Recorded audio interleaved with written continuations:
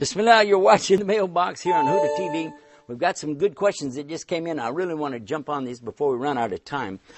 Music. What is the position of Islam on the subject of music? Let's take that one first before we go to the next ones. What is music exactly, and what are you talking about? Music is a very general, wide thing. We're talking about almost everything that is out there making sounds could be considered as music. Isn't that true? Birds in the air when they sing, and when we listen to the brook and the water rolling over it, people could say, well, that's all music to me. And are you saying that's all haram, forbidden? No, of course not. What was restricted in Islam is very clear. Understand this, Islam has prohibitions on some things and limitations on others, and then some things are totally fine if you want to do it. This falls in the area of some limitations. Music, in general, has an okay on it because sounds are okay. But specific things about music are forbidden in Islam, and some things are frowned upon in Islam. One of the things, of course, is going to be a boy singing to a girl, and they're not married. He's just, hey, baby, I love you. That's not going to work, okay? The same for the girl singing to the boy. That's not going to work. Certain words are totally forbidden, obviously.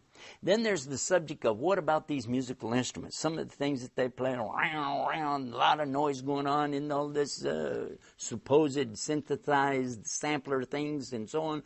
No, that's not going to work either. However, some of the sounds, like in our program when you hear it begin and end, these are acceptable because it's just the human voice being organized in a way for you to be able to hear it and associate and make a connection between certain images and certain sounds. And this, in Islam, inshallah, is halal, permitted. But when it comes to the subject of making something haram and halal, that's even a bigger subject. And we want to avoid staying away from this idea of saying, this is forbidden and that's okay and this is forbidden and you mustn't do this. And so, because maybe, especially the non-scholar, the one who's not really the imam, somebody just read a few books, maybe attended 2 or 3 classes, wants to all of a sudden pronounce this idea of what is acceptable in Islam and what's not.